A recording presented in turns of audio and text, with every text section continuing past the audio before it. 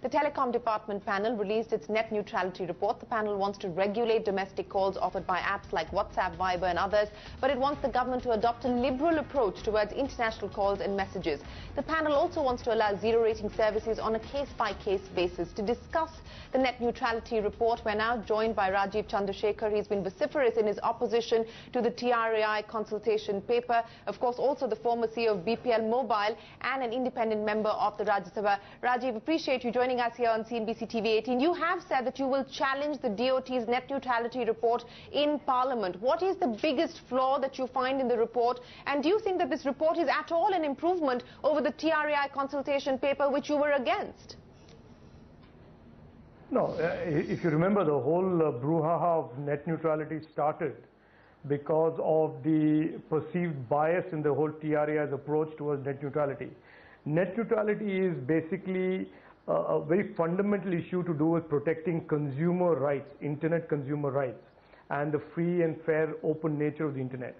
This document is classic bureaucracy because while it talks about the core principles of net neutrality, and I don't know where they got this new phraseology of core principles of net neutrality.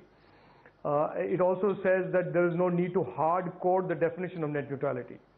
At the very least, what the government is expected to do is to create a hard coding and a definition of the exceptions to the net neutrality, the rules of the game that the telcos have to follow. Okay, so you're saying that the government hasn't defined net neutrality. What is it that you would have liked them to hard code into the principles, Rajiv? No, Shireen, I think the government's job, and we must understand this very clearly, the government's job is not to lay out principles or ideologies or, guiding principles. The government's job is to lay down specific rules that then become the rules of the game that have to be followed by the telcos, and those become the rights of the consumers. This is not about general talking. That is what you and I do in a TV channel. But the government has an administrative duty to lay out the rules in specific, non-vague, non-ambiguous terms, which become therefore the rules that have to be followed by the telecom companies and the access providers.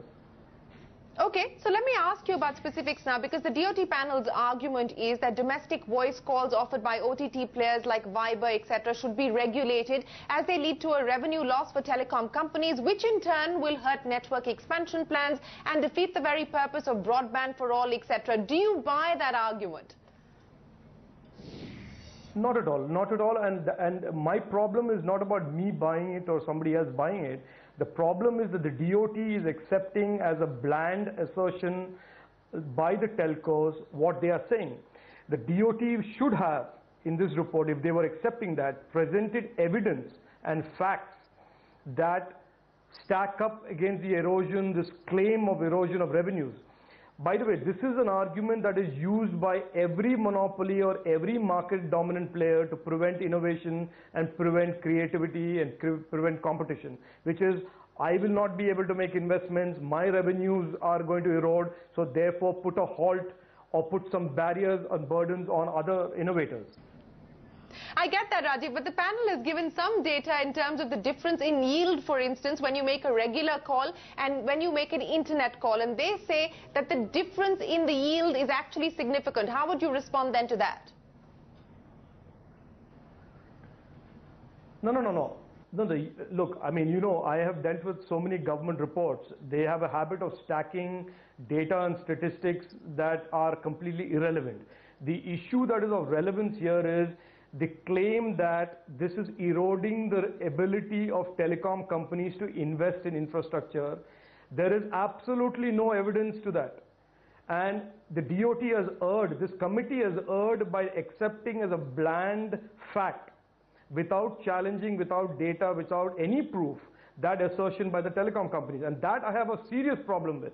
Because if you remember, the TRAI, the entire outcry towards the TRAI was this so-called perceived bias.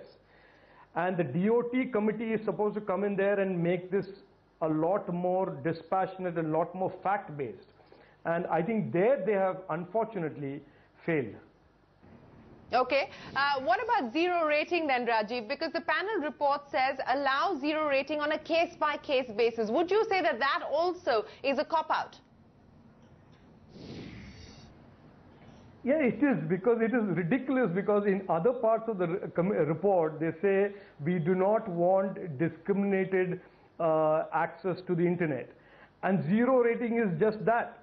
And to say that we want these guiding principles of net neutrality in Annexure 4, and then go out in the same breath and say the TRAI will look at each zero rating on a case-by-case basis, either is to believe that people are not going to read the full report, or some parts are going to read Annexure 4 and some parts are going to read the other parts, is, I mean, it's bizarre. It is really, it's an insult to the intelligence of a lot of people who are following this debate.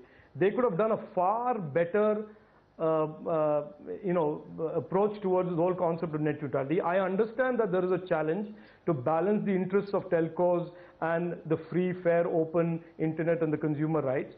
But the DOT should have done, in my opinion, a far more fact-based, far more transparent, far more qualitative and quantitative approach towards this, rather than say, we believe in these ideologies and philosophies as if they are philosophers.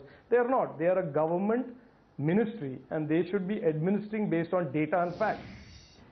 You know, if you look at what they've done, Rajiv, it seems that the panel has tried to strike a middle path, but in doing so, it's actually confused matters even further. So it's trying to protect telecom companies, it's also trying to protect the over-the-top players, and in that, perhaps the consumer has been lost. I agree with you, Shireen, that this is an attempt to create a middle path, and unfortunately, in this kind of regulation and policy making, there is no middle path. There is a right way and there is a wrong way.